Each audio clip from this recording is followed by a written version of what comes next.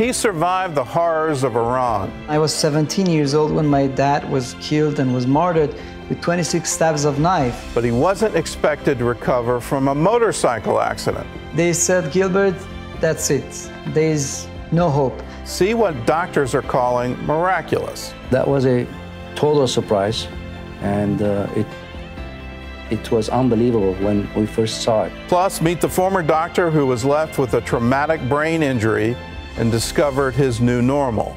All on today's 700 Club Interactive. Well, welcome to the show. Here's Ephraim Graham with this week's Top 5 from Studio 5.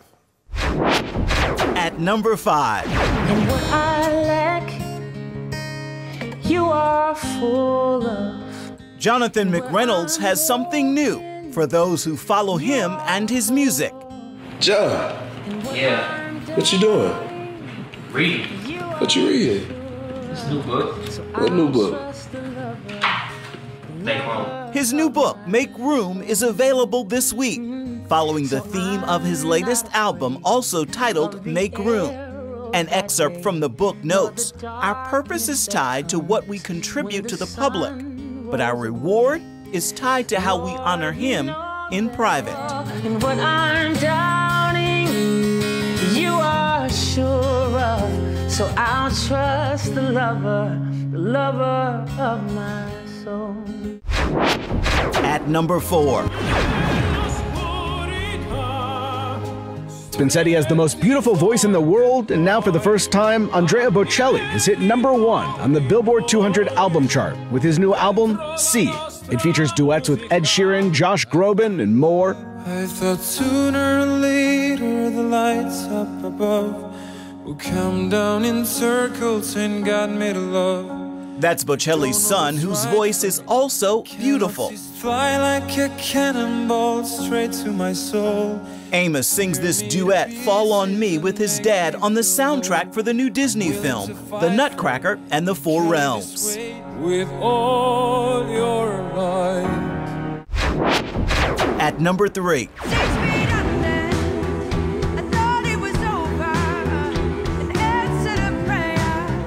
Fresh from the Ellen stage, Lauren Daigle graces the latest cover of Relevant magazine, sharing the story of her rise from a worship leader to one of pop music's most buzzed-about artists. Our next guest has been compared to everyone from Adele to Amy Winehouse. Her new CD just debuted at number 1. She's amazing. Here to perform Still Rolling Stones. Please welcome Lauren Daigle. In this wide-ranging article, Lauren shares, I was trying to find home in a million different places. God has a way of reminding you who you are. If my life was a book, the title would be How to Live Like a Child in an Adult-Proof World. On songwriting, Lauren shares it's giving people a prayer to sing, words in their mouths that were there, but they didn't know how to access. Why should people listen to my music? Because I think the message is one of hope and unity. And right now we're in crazy times in the world, and I think that people want to have love to hold on to. They want to have truth to hold on to. They want to be able to sit next to someone and not feel like everyone is a stranger in the world. At number 2. Nigerian-born actress, writer, and comedian Yvonne Orji is also on the pages of the latest edition of Relevant magazine. I remember praying, honest to God. I prayed and I was like, God, I need a talent. And sure as day, I hear do comedy. When asked how her faith plays into her comedy, Orji shares, it's not like I put it on a coat hanger and then take it out wherever convenient. I don't use profanity in my comedy.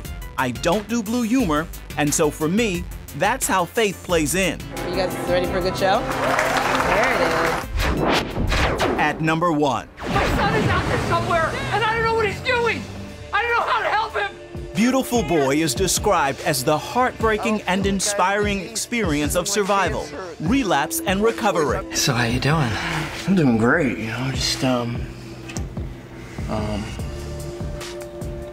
doing what needs to be done. What does that mean? I'm sorry, Dad, Why don't we just have lunch and talk? We can do that, right?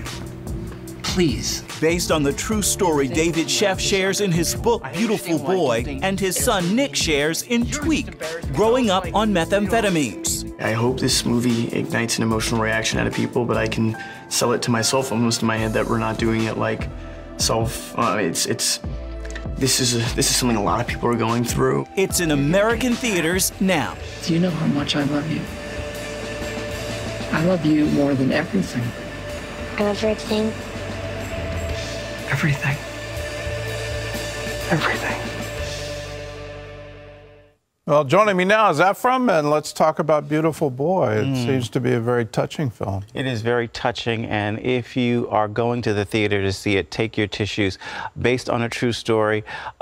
If anyone has been touched by drug addiction or have a family member who's been addicted to drugs, this story really painfully paints it on the big screen for us. The beautiful thing is this son does come out, but you see a father's love for his son. They have a great relationship, and something goes wrong. He's a brilliant, talented kid, but somehow feels empty and resorts to methamphetamines, is on drugs.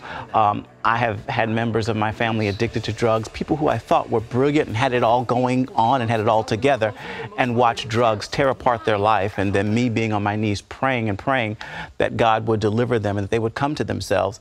And no matter how much you try, you realize that there's only so much you can do that they've got to also take it on.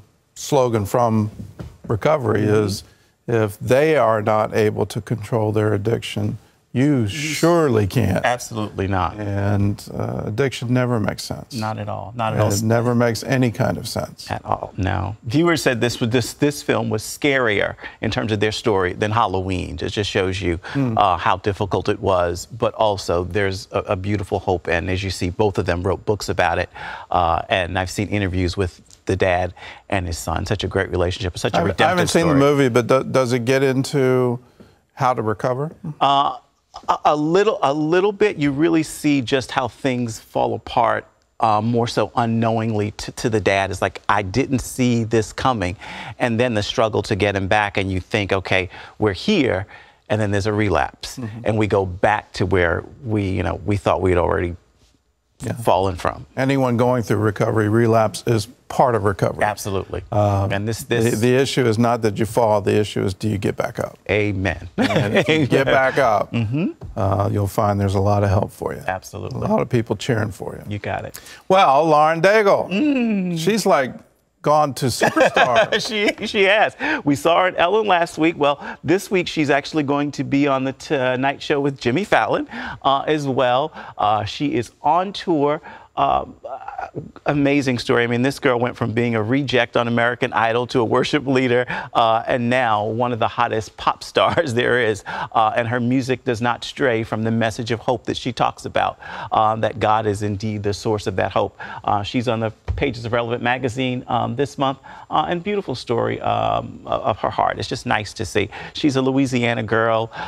It's fun to see even who she follows and who she's a fan of in terms of music. I mean, Aretha Franklin, she's very soulful, you name it. But she's a great one. I really... Oh, I have to confess, I'm a fan. Good. Good. Yeah, this old guy, a fan. It's like I'm becoming current again. Yeah, she won me over too.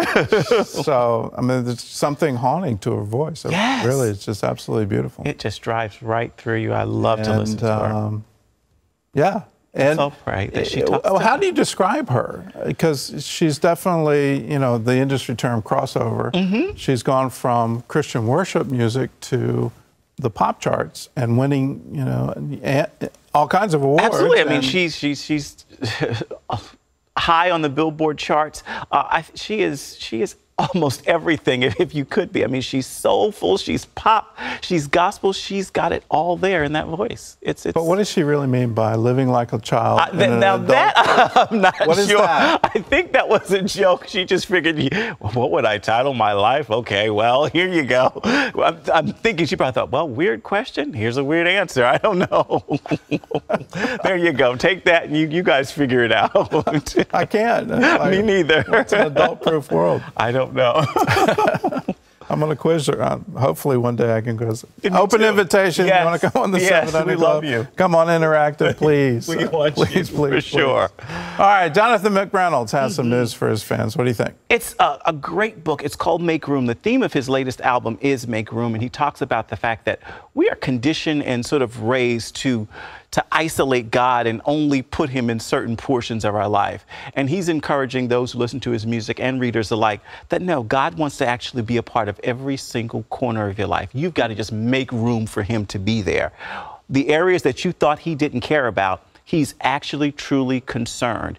And his book, I've only read excerpts, but his book is said to give even practical steps for people to begin making that room and recognizing. And he shares the story of where he's boxed God out in his life as well, intentionally sometimes unintentionally, not realizing and recognizing. I think most of us do that. We do it. And we can even do it unconsciously. The conscious part gets us into trouble, but that unconscious can sort of, you just kind of slip away, and you still have your Sunday morning time, all of that, but God, I've got this. Yeah, there are certain areas you think you guess can what? control. You don't. You don't. No, not at all. And he's going to let you find that out eventually if you don't realize it. You're going to go off on your own. You're going to. The good news is you can always come home and get back up again. That's why we take communion. Amen. Well, for all the latest in entertainment news, check out Ephraim's weekly show, Studio 5. You can watch it online at cbn.com/Studio 5, and Ephraim, we'll see you next week. See you next week. Well, coming up, he was living the American dream until tragedy struck. Dr. Jeff Huxford shares on finding normal after suffering a severe traumatic brain injury. He's next. Stay with us. Well, Dr. Jeff Huxford was running errands when a truck blew through a red light and sent his car into a cement telephone pole. In an instant, Jeff's life changed forever. Jeff and Jackie Huxford were living the American dream. As an MD, Jeff ran a successful family medical practice until he suffered a traumatic brain injury in a near-fatal car crash. Jeff's recovery amazed doctors, and after only a month in the hospital, he returned home. But something had changed. In his book, Finding Normal, Jeff tells how his tragic accident turned his life into something beautiful. Well, Dr. Jeff Huxford is with us, and thanks for being here. Yeah, thanks for having me. You see the pictures of your accident, and it is absolutely amazing that anyone could walk away. That you see this, and I assume Jaws of Life got you out, and that's why there's no roof on the car. But you don't remember any of it. No, I don't. The morning of the accident, I ran into town to run a few errands, and I remember leaving the hardware store that morning. But that's the last thing I recall from that morning. I don't recall the drive home at all. Okay. When you woke up in the hospital, you're a doctor. I assume you knew at that moment, oh no. When I woke up, I wasn't really aware of what was going on. After you have a brain injury, you can have something called post-traumatic amnesia. And that's kind of the period where you really don't know what's going on. You don't know where you are, who you are. And I had that for quite a while. Actually, my first recollection after the accident was I was in a hospital in downtown Chicago that overlooked Lake Michigan. And I remember looking out the window, and I was thinking I was on vacation, and I was overlooking the ocean. Actually, my first recollection was thinking that I'm not in the hospital at all. I'm on vacation, and that was my first. So when did it dawn on you, you've had a brain injury? Yeah, so I would say probably about a week after that my first recollection is when I kind of realized that something had happened, that I had a brain injury, and I don't think I realized how severe it was. My wife said I would ask questions all the time about what happened, and she would tell me. And like an hour later, I would ask her the same question. What happened? Yeah, same. You had no recollection. Right. So I knew I had a brain injury and it was pretty severe, but I don't think I realized how bad it was. They told me early on that after a brain injury, you're gonna be a different person. You gotta find what they call a new normal, and I didn't want to believe him. I didn't want to believe them as far as that goes. I wanted to kind of be the anomaly or the exception of the rule. And yeah, you wanted to recover fast. Yeah, I'd be able to get superhero. Yes, right. I'd be able to get back. Actually, you did that. Yeah, that's the thing. That proved to be that was like proven to be something I could do early on. When they said early on my chances of returning to be a doctor were low, and if it did, it would take a long time. But after just 5 months, I returned to practicing medicine, albeit at a much smaller scale. That's still incredible. Yeah, but it's still, yeah. So when that happened, I was just thinking, I got this. I'm going to get this. Yeah, I'm going to keep getting better and better, and I'm going to get back to this normal that they said I couldn't have.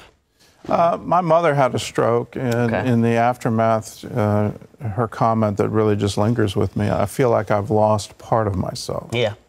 Is that how you felt? Yeah, I think so. Yeah, I think I feel that way. I feel like I've lost a lot, and when I start when that's my perspective on it. If I start focusing on things I've lost, that can get me down and get me depressed. Get you really depressed. But just switching my perspective on, okay, I've lost many things, but what have I gained? Because some good things have happened as a result of this tragedy.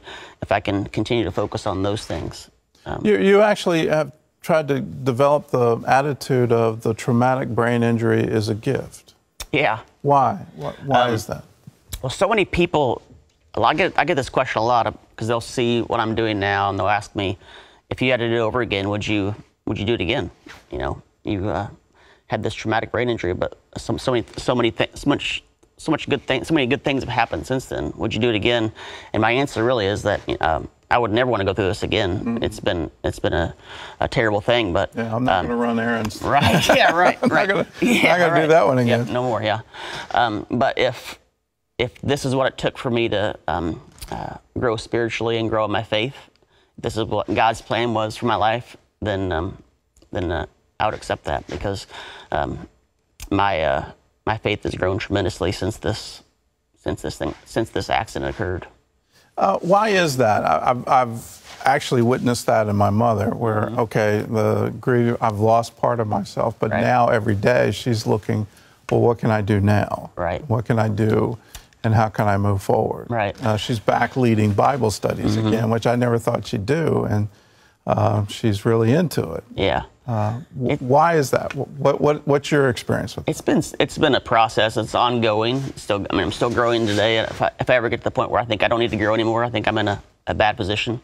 But I think part of it was, again, after the accident, I wanted to work hard and get back what I had. And eventually I realized that wasn't going to happen. I kind of had to give up. And so people give up on something. They think that was as a negative thing. You don't want to give up. It means you failed.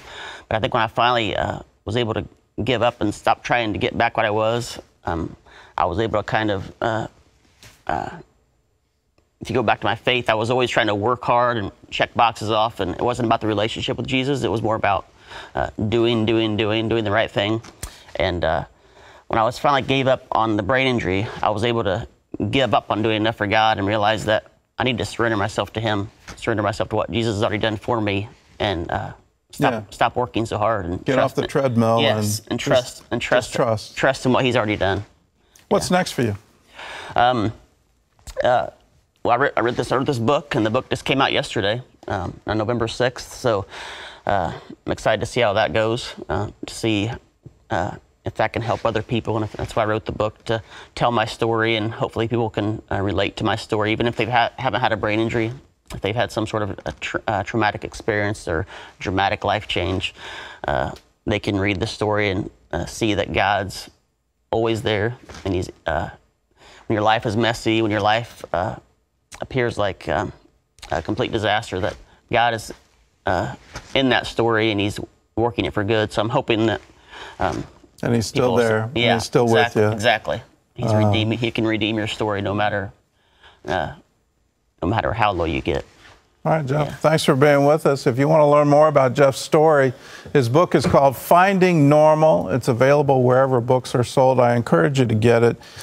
Maybe you haven't had a traumatic injury, but you may know someone who has, and this will help you walk with them through that journey. And so, Jeff, thanks for the story. Thank you. Well, still ahead, a wife receives devastating news from her husband's doctor. They said, Gilbert, that's it. There's no hope. But those doctors didn't count on one thing. See what they're calling miraculous when we come back. Well, Gilbert has more pages in his medical records than most books. In there, the doctors wrote no guarantees of a good outcome. Gilbert needed a series of miracles to live. The first, making it to the hospital alive.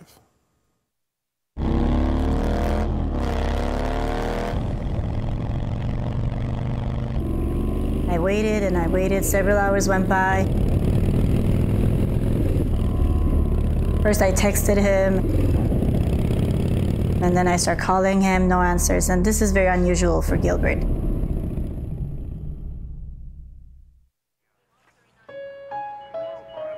Ani Housepian finally did get a call that December evening in 2014. Her husband Gilbert had been in a motorcycle accident and was being flown to Huntington Hospital in Pasadena, California. Ani was given few details, so she prayed it wasn't serious. At the hospital, the head doctor told her otherwise. And I thought he would say, oh, go in and, visit him. But he said, oh, you need to go in and say your goodbye.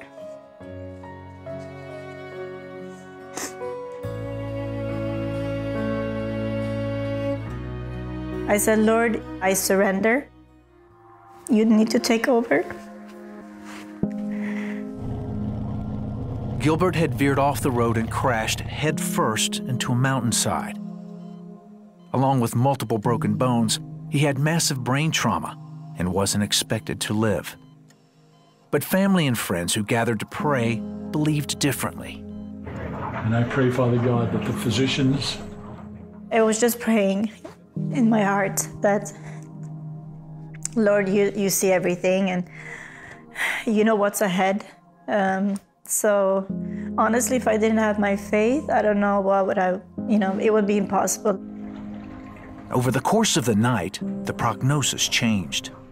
They said, well, it looks like he's surviving, but he will be paralyzed from neck down. 2 days later, Gilbert woke up and tests confirmed he wasn't paralyzed. But it wasn't over. He had to overcome a bout with memory loss and still faced a multitude of surgeries and months of physical therapy. Even then, doctors expected he could be permanently disabled. We kept pushing through and praying, and then it was constant, pray, take a step forward, pray, take a step forward. Gilbert was fully aware of what was at stake, but he still trusted God. I knew that God is going to show up. God is going to change things. God is there with me. That's because this wasn't the first time God carried his family through difficult trials. While living in Iran, they were persecuted for their faith. I was 17 years old when my dad was killed and was martyred with 26 stabs of knife. Was it easy? No. Was His grace enough? Yes, His grace was enough even then. After a year of surgeries and physical therapy, only one thing hadn't been fully restored. The fingers on his right hand were locked closed because of nerve damage. Of all the possible outcomes, this troubled Gilbert the most. He felt his purpose and passion was leading others in worshiping God through his talent as a pianist. They said, Gilbert, that's it. There's no hope. And this is my situation. I couldn't move my fingers, and I couldn't even shake hands. The physician in charge of Gilbert's physical therapy, Dr. Rafi Balian. He could not use his hand to play because that was his profession, as you know. So that was a limitation that we thought would be devastating for him because that was the end of a career almost. Still, Gilbert pressed on and managed to get one finger to work. It was extremely hard, but again, I knew that God is good. I can't see God's goodness in this area right now, but God is good. While Gilbert came to terms with his disability, he and his family continued to fast and pray for complete healing. Almost 7 months after the surgery, I went to France to share the gospel and share my testimony, actually. This couple came up to me, they said, we are led by the Holy Spirit to pray for your healing. That couple, they prayed over my hand, my fingers. I received that word by faith, even though, again, I had my doubts, but praise the Lord, His grace is even beyond and above our faith and understanding. The next morning, I woke up, and when I woke up, my fingers opened up. I couldn't even believe that this is happening. And when I came to Los Angeles, where I live, I went to EMG test, the nerve test, and the doctor said, wow, interesting, your nerves are regenerating.